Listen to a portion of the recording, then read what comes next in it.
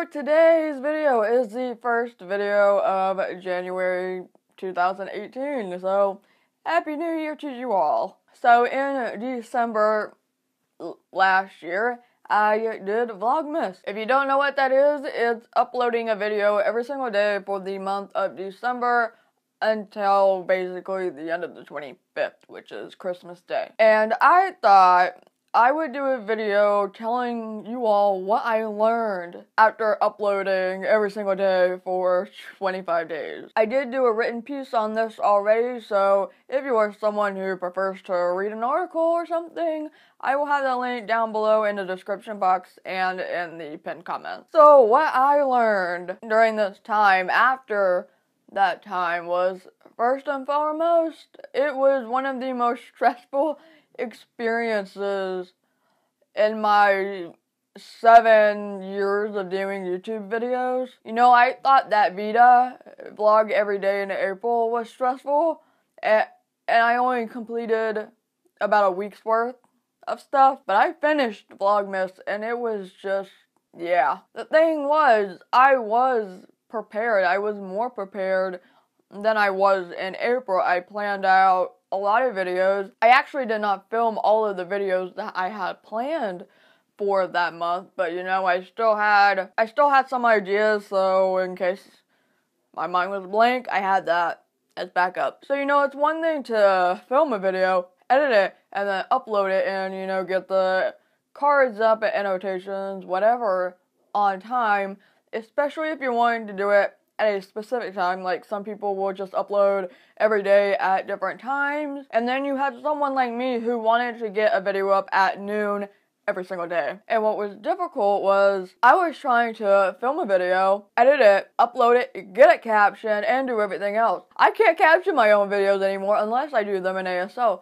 So a lot of the time when I was running behind, I would have to try to do a video in ASL so that I could caption it myself. And it was, yeah. So iMedia captions the majority of my videos, and they're based in Sydney, Australia. So when I send them a video, it could be Friday morning or Thursday night, and the thing is, it'll already be the weekend in Sydney. So then I'm screwed, and I'm either going to A, have to caption it myself, or B, pay for it through it. So just trying to get all of that on time was really stressful, and I would often be emailing them and going, hey, can I get this by tomorrow at 12 p.m. my time? Preferably an hour before that so I could actually, you know, watch it and get it ready to go. Of course, I did pre-film a lot of videos. When the first week was happening, I pre-filmed that whole week, and then there were a couple of others that I pre-filmed, but still, I learned that I just didn't pre-film enough. Originally I wanted to pre-film about 2 weeks ahead of time.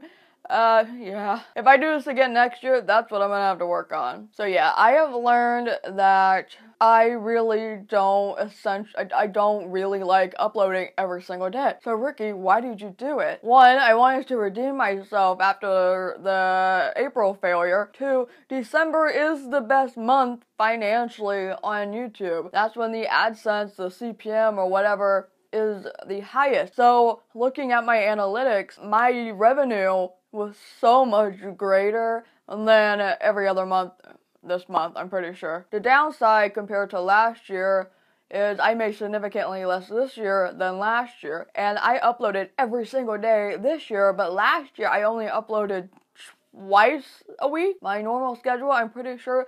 And I made over 100 more. Yeah, I made over 100 more. I made almost 2 times as much last year doing less. So, thank you, Adpocalypse. But I've learned that I would not be able to do daily vlogging. 1, I don't do anything besides, you know, sit in front of the computer and do work or watch, you know, Netflix, play games, stuff like that. So unless I had a more exciting life, it just wouldn't happen anyway. Granted, most of my Vlogmas was topics that I was just gonna talk about. It wasn't my daily life vlogging, but still, I could never pull a Lily Singh. I would never be able to pull a Casey Neistat. I feel like the only way I would be able to do daily vlogging is if I had an editor to just cut down on the workload a little bit, I think, or a captioner on hand that isn't 12 or more hours ahead into the future.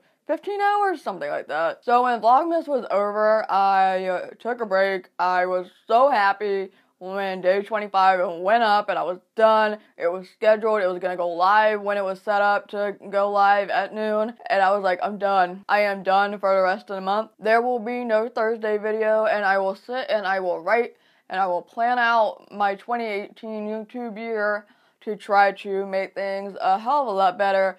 But I was done. I wanted a break, and I needed that break. My body was in shambles. It was terrible. It was an excruciating pain. My back hurt so much. I had a headache that lasted about 2 or 3 days. My body felt drained of energy. I felt like I was one of the citizens in Sailor Moon, a citizen of Tokyo, and the enemy of the day was like draining all the body, draining all the energy from my body to give to their, to Queen Beryl and what have you. To anyone who is a daily vlogger, Lily, Casey, I have so much respect for you all because it's a lot of work. It's a lot. Even people like Philip DeFranco, when it's not even daily vlogging, but it's still uploading a video every single day, Monday through Friday, and it's so much work. People think that this stuff isn't serious work and that it doesn't take a lot of work, but it really does, and I think that's something that people don't understand because they've never actually done it. I mean, if you're just,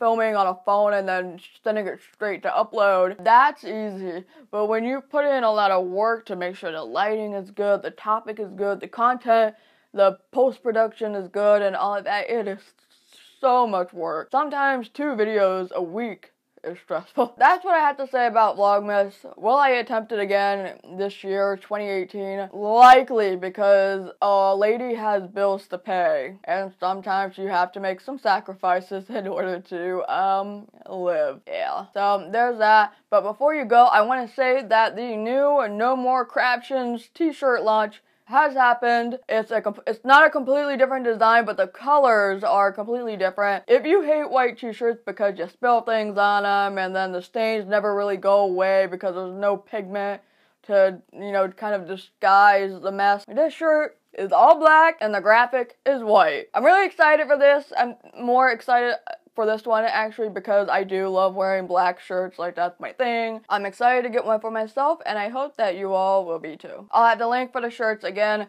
info box, pinned comment, so you can go and get one. Every campaign that I launched lasts for 21 days, so you have 21 days this round to get a shirt. If you don't get one, don't fret. I will probably relaunch again once a month, it's likely. Just a once a month kind of campaign thing. If you want to follow me on my social media, I have my usernames right down below. If you want to send a letter or anything, I have my P.O. box address right up here. Patreon and last video over there. I upload every Monday and Thursday, and I will see you later. Bye.